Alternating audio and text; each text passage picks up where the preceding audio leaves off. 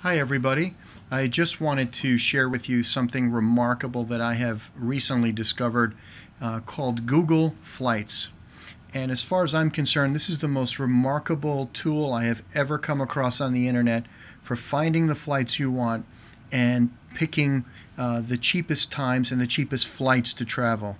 This is truly a revolutionary tool.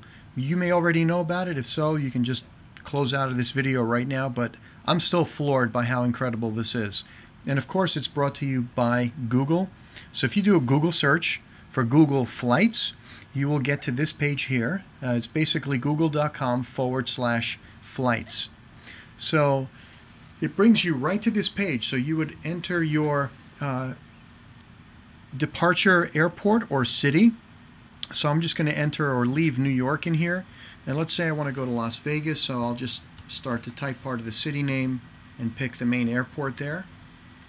And I'm going to pick the general time frame of when I want to travel. So let's say sometime in March, mid-March, returning about a week later, the 19th.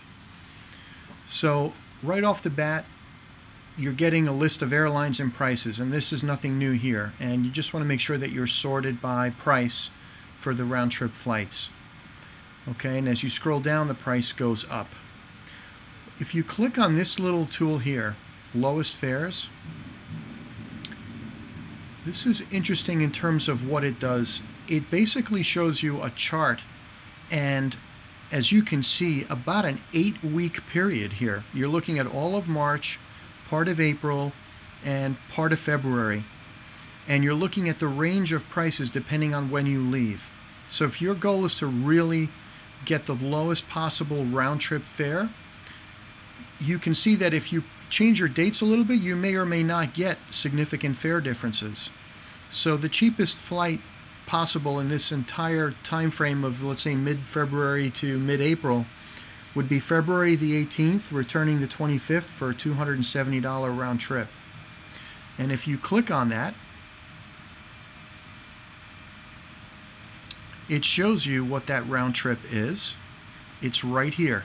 It's US Airways, it's not a nonstop flight, and it's from LaGuardia. And if you point to the stop, it tells you you have a layover in Philadelphia, apparently of 2 hours and 32 minutes. So you would leave LaGuardia at 5 and arrive at 11 p.m. Las Vegas time. So this is, again, just an incredible tool. And if you're willing to change your vacation time to, let's say, earlier, let's say January to February, you can get the price down to $239. But you can quickly scan a very large period of time to see what are the general prices in that time frame. And they range anywhere from $240 in this example all the way up to $570.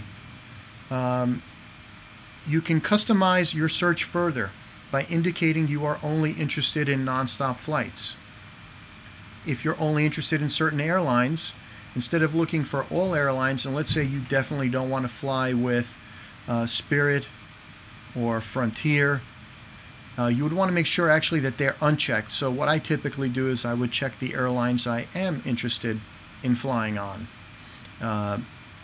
And the search tool just dynamically changes and now does not list the airlines that you did not specifically check.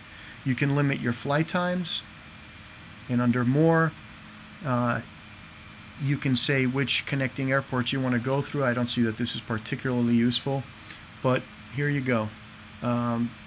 Truly remarkable. You can even customize it in terms of business classes and even one-way flights. Bye-bye.